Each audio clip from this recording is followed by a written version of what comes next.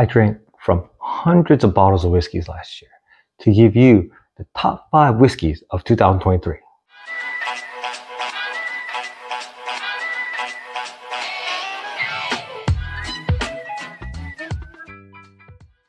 Welcome to Whiskey. My name is David. And if you include all the pours I had, not including the vast amount of bottles I have at my home, but also including pours I had at bars, at a friend's house, or even samples I got, I probably had over 200 different types of whiskeys and bottles in 2023. That's a lot. And it was a lot of fun, a lot of good times. But I also ventured into different types of whiskeys: Scotch, single malt, Japanese, Canadian, American whiskey. And it was a lot of, obviously, good experiences to kind of round out my palate so I can get you the best review on the bourbons I've tried. And I want to give you the top 5 of the bourbons I have in 2023. So before we get to the bottles, I want to get you my rules to be eligible for the Whiskey of the Year. First, I have to have a bottle of it. The reason: I like to experience the whiskey multiple times over multiple nights in order to make sure that it's one of the whiskeys of the year. Now, if you just have a sample, just try it at a friend's house, it's not going to give you the full experience, or it might just be a one-off experience where it's really good or really bad, even though it's somewhere in the middle. So that's gonna eliminate any fee tags or pappies. I didn't get any of those. Number 2, the bottle had to be released, obtained, or got popular in 2023. The reason: I like to highlight the bottles that was released in 2023. And the last rule: no store picks. Basically, there's too limited and also too much variance. But single barrel, nationally distributed, non-store picks are eligible for this list. The one disclaimer: when I say whiskey of the year, it means bourbon and its family. Rye, American whiskey, even Canadian whiskey. First, the honorable mention before we get to the top 5 is going to be 13th Colony Double Oak, batch 2 of this year. I had a sample from a friend and it was absolutely delicious. And I try to do everything I can to find a bottle, right? The CL box release, I think they had a lottery with a signed bottle. I try to go through secondary markets. I think the cheapest I found it was like $700. Can't do that.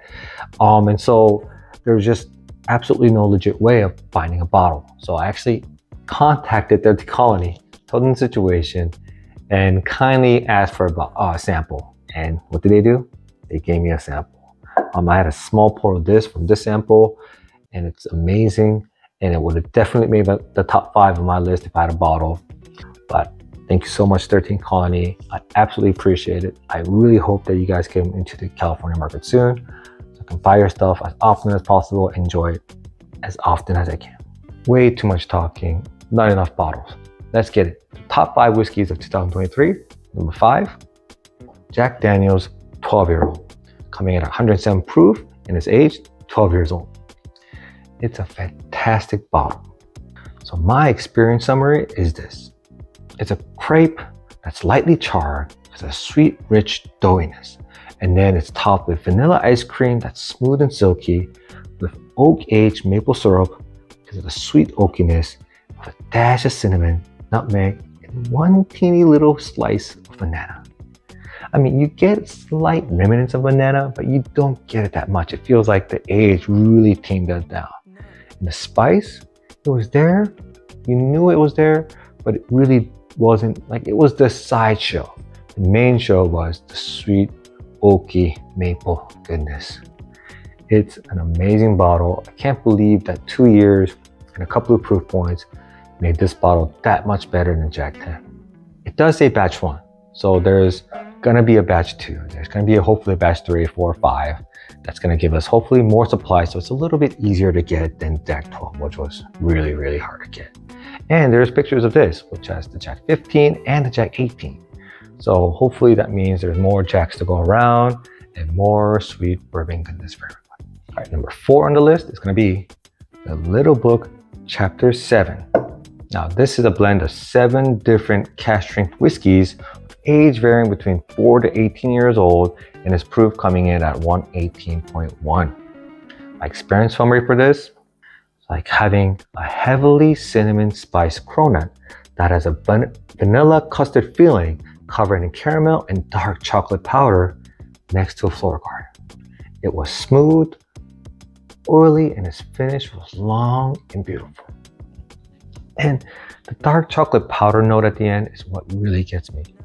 And because you get the sweet, the spice, a little bit of fruit, but it gets all balanced out by that dark chocolate powder bitterness. If you're enjoying this content, please push that like button. It really does help me out. If you haven't subscribed, please do so, because then I can do more videos and have more fun drinking whiskey and talking like I know what I'm doing. So my number 3 bottle of 2023 is Stag Batch 23C. Now, it's a little controversial because a lot of more people like the 22A or the 22B better, but hey, I like this better. It's my list, so get on with it. All right, so my experience summary for this is going to be, felt like I was having an extra well done churro with brown sugar and cinnamon spice all over it, dipped in a cherry syrup and it felt like I had a sip of a perfect Americano at the end to, wash it all down. And this one, unlike 22A or 22B, really gives a lot more of that coffee bitterness at the end to round it all out. It's not as, sweet, especially not as cherry as 22A. Sometimes it's just a little too cherry, it's a little too sweet. Yes, the first 2 or 3 sips might be good. The 4th, 5th might be a little bit too, it just gets too overwhelming. So for me, this is a great pour and a better pour than the 22A because of that drinkability and the repeat drinkability. So I can get drunk all day and all night. So number 2 on the list is gonna be the Jack Daniel's Single Barrel Proof Rye. Now, these don't come with any age statement, but they're rumored to be anywhere between 6 to 7.5 years old. And their proof, because they are single barrels, can range from 125 all the way to 145. So if you find anything that's 140 plus hazmat, let me know, because I would love to try one.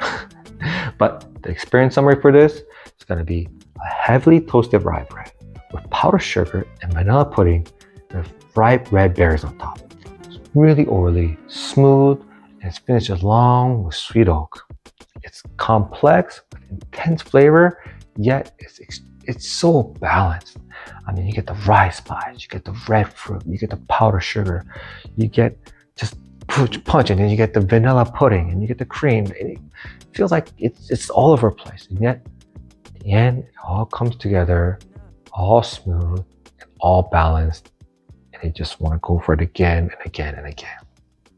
And the best part is that it's becoming, I don't want to say an everyday shelfer, but it's becoming more and more available. So in my area, up until November, it was extremely allocated. It was really hard to get. All of a sudden, November, there was a second release and there was a lot more people that were able to get it. And December, there was another release. And now there's some liquor store it's just sitting on the shelves. It's been there for about a week or 2, and it's not moving as fast as I thought it would. And based on my comments when I did this review, there are states where it's just sitting on the shelves. It doesn't move. Just sitting there at 60, 70, 80 bucks, just waiting for somebody to drink it. That's pretty awesome. So I'm surprised it's this good. I'm really glad that it's one that hopefully will be an everyday shelfer. So number 2, Jack Daniel's Single Barrel Proof Rye.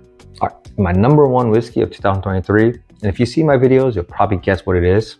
It's gonna be the Old Carter American Whiskey Batch 12, coming at 133.3 proof. Age, it is non-age stated, but it's believed to be around 12 to 13 years old. To me, this is the most perfect bourbon or whiskey that I had in 2023. My experience summary goes like this. Basically, I had the perfectly baked cinnamon, sweet cinnamon spice, doughy, brown sugar, melted caramel, the just gooey goodness that was topped with sweet fruit, strawberries, peaches, apricot. And I had it with a cup of perfectly brewed espresso Americano. Oh man. And I think you're getting a pattern of what whiskeys I like, right? Basically fruit, sweet, spice, and the finish with sweet oak and either dark chocolate or coffee bitterness to round it all out. To me, that's what makes it complex and balanced. And this did it in the most perfect way possible for me in 2023. So what is your top 5 whiskeys of 2023? Let me know in the comments below. Also, do you agree or disagree with my list? What would you take out? Or what do you think actually I got right? Thank you so much. I'll see you guys next time.